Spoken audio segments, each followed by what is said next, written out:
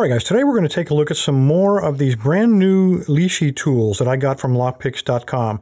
There's several new keyways that they just produced tools for, and today's the day we're going to take a look. The first one's going to be this SC1, and that's because the SC1 is for the Schlage keyway, very, very popular residential and also a business lock, commercial lock.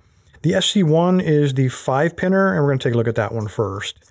One of the questions I got after looking at the American lock last week is, are these as easy to use on locks that don't contain security pins? Because the American, or actually the Schlage, was chock full of security pins. So it took a little finesse to get it open.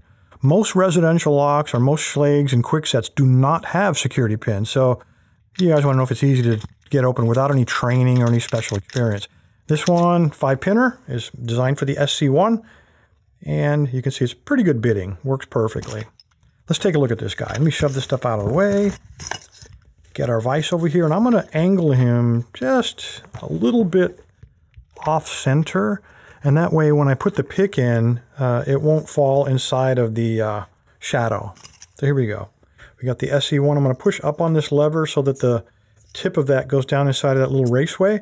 I don't want to try to shove in the lock with him sticking up there like that. That would not work out well. So hide him in the raceway and slide it all the way in until the top of that little piece sticks into the top of the keyway. And that way we know we've got good tension. I'm going to move this so you guys can kind of see everything. We'll move that back just a hair. All right, so we open up the lever. Now, how easy is this in a lock with standard pins? It's too easy, guys. How much tension? A lot. Just apply fairly heavy tension just like that, and it'll force the pins to bind. You really don't need to worry about trying to figure out the binding order because this tool will figure it out for you. So apply heavy tension and just feel the pin, and you can see he's springy, so we know there's a pin there, but he's not binding.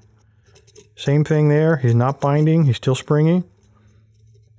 Okay, there I got a little click, and just what you do is just line that needle up with the pin number and just pull down until you get a click. And until it won't go any further, when that lever starts to flex like that, that tells you the pin is set. It's not going to go any further. Line up pin 1, just shove down until we get a click. I'm going to double check the pins as I go back. Okay, he's binding. Nice click. Number 5. Nice click. And we are open. So when there are no security pins involved, these things are like super easy. The other advantage to this tool and all of these Lishi tools, let me turn them a little more. I don't want to lock him back up because I want the key pins to be trapped in the open position. Once we're here, we can use this needle not only to tell what pin we're on, but there are also horizontal lines that'll tell us how deep the cut is. So we can write this down and we can have a brand new key made for this lock.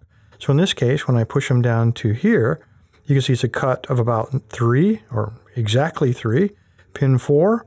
Cut is, looks like about a 4, or no, I'm sorry, that would be a 5.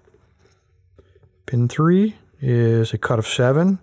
Pin 2, also a cut of 7. Pin 1 is a cut of about a 5.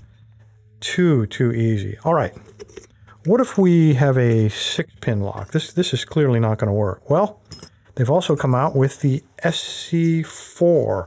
It's an identical pick in every way, except the key is a little bit longer, and it opens up a 6-pin lock. We have a 6th position.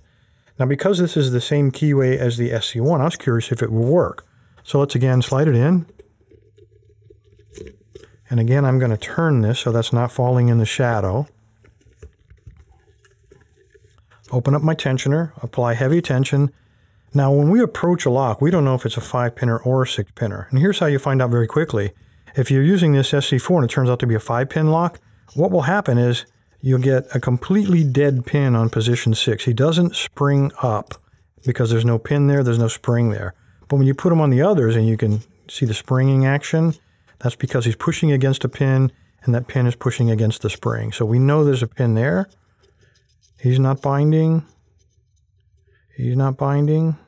Okay, we got to click on 2, got to click on 1, just double check everybody on the way back out, and we've got an open. This is just too easy. My point here being, the SC4 will work in both 6-pin and 5-pin locks. So why would we bother to have the SC1. I would just get the SC4 because I never know if it's a 5-pinner or a 6-pinner. Just start out with the SC4, and if you detect a dead pin in position number 6, you know you're dealing with a 5-pinner. It works in both keys. That's also true for the KW1.